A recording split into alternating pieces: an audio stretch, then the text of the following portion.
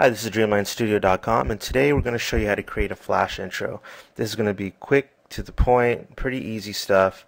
We're going to create a Flash intro that involves fading graphics, some sounds, and a hyperlink. Everything you need for a cool Flash intro. So let's go ahead and start. If you have Flash 8, don't worry about this part. It's already 2.0. If you have CS3 or CS4, then you'll need this small tutorial right here. So let's go ahead and start. We go to File and go to New, and instead of 3.0, the default 3.0, choose 2.0. Okay, you'll see something like this. I'm going to drop my workspace to 50%. You don't need to do this, but I'm doing this so you can see everything on the screen, most everything on the screen. So let's go ahead and start importing graphics. So this layer, I'll be importing one graphic, and click on this icon to insert another layer. Okay, so let's go ahead and start. Let's import a graphic. Let's go File, Import to Stage, and we'll select Apple. Okay. Alright, now let's click on this layer to import a separate graphic. So we'll go File,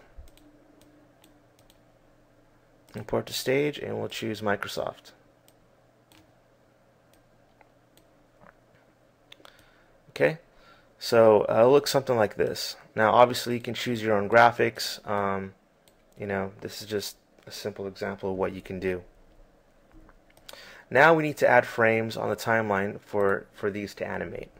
So let's go ahead and choose 50 frames. So on frame 50, just select the frames and drag it all the way to frame 1. Now press F5. As you can see, these are pretty solid. Okay. Now with this graphic selected, actually let's go ahead and create graphics for these. Although these look like graphics on here, it's not graphics for Flash, so we need to actually give them a graphic state. So right click on this graphic and choose Convert to Symbol. I'm sure you can't see it. Let's see, hold on. Alright, Convert to Symbol, and make sure that the graphic is selected. Okay, click OK. Do the same thing with the window. Right click, Convert to Symbol, and make sure that that is a graphic as well. Okay, now we're going to assign motion tweens to have these graphics fade in. Okay, right now they're you can totally see them, but we're going to add a little fade to them. Okay, so let's go ahead and name these. Layer 1 will be Apple, and layer 2 will be Microsoft. Just so we know. Okay. With the first frame selected, okay, we're going to right click. We're going to create a motion tween. This is what's going to make it fade in. Okay, let's give it about, I don't know, 20 frames. Hit F6 on your keyboard. Okay, go to your first frame and go to Windows, Properties, Properties. Okay, this panel should come up. Okay, so when you select this frame, make sure you also click on the graphic as well. A lot of people miss that part, so make sure you click on the graphic as well. Go to Color, select Alpha, and make sure that it's set at 0. When you do that, what happens is that the graphic actually fades. As you can see, it's fading in. That's what you want. Now, you also see this Windows logo there, but you don't want to see that. You want this to come in second. So select the whole Microsoft frame or layer. Okay, drag it all the way to after you see this dot here. You want to make it just stop right in there. Okay, and repeat the process. Right click, create motion tween, and maybe you want to stop this around 45. Select the frame, also select the graphic, go to your properties, color, drop down to alpha. and make sure that it's set at 0. Okay, see all this leftover stuff? I don't like that. So what I do is I kind of select this where it ends right in there, right click and remove frames. Makes it kind of neat right in there. Alright, now if you move the dragger all the way through, you'll see that it's actually creating this cool fade in animation back to back. Alright, now let's go ahead and add sounds to it. Create another layer. Now I already got sounds for this, so you'll have to search the internet for sounds. I use MP3 format. Select this first frame because we want to actually add sound to the Apple coming in, and then we're going to add sound to the Windows logo coming in. So with that selected, we're going to go File, Import to Stage. Okay, and we're going to choose the sounds, and we're going to do icon sound. Now, when you do that, it's going to seem like nothing's happening, but what happened is it threw it into your library. You just need to assign it.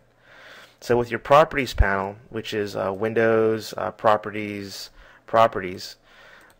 make sure that when you do the drop down, that the sound that you just imported will actually show up. So select it. When you do that, you'll see a little sound spectrum right in here showing you that in fact there is sound there now. Okay, now you want to add sound to the Windows logo coming in. It actually comes in right around here.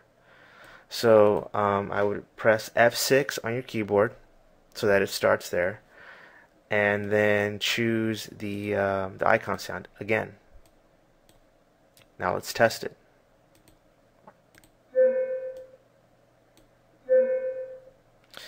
Let's try it again. Now I want you to see how choppy it is, so watch this. See how it's kind of choppy? Well, let's fix that. By default, Flash will give you a frame rate of 15. So go to Modify, Document, 12. Change that to 30. Now you're going to see the animations come to life. So Control, Test Movie, much better. Alright.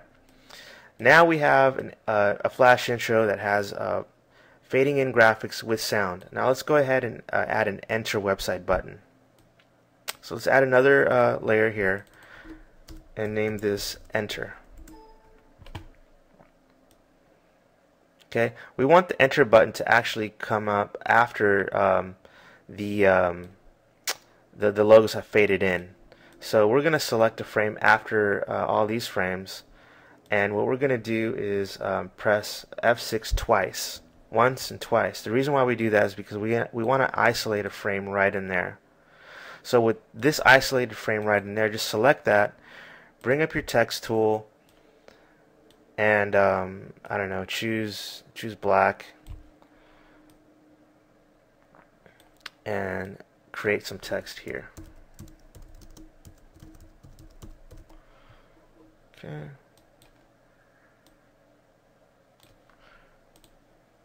I brought up my Properties panel and I just kind of added some text there, added the size of, or changed the size of it right there. Okay, now we want to create that a button. So with that selected, we want to right click on the text. We want to convert to symbol, and we want to make it a button state. Okay, now let's add an action to it. Let's make it actually go to a website. So click on your button and go to your action. Okay, select your text and basically bring up your actions palette, which is F9. Go to browser network, double click on get URL, and type in your URL here.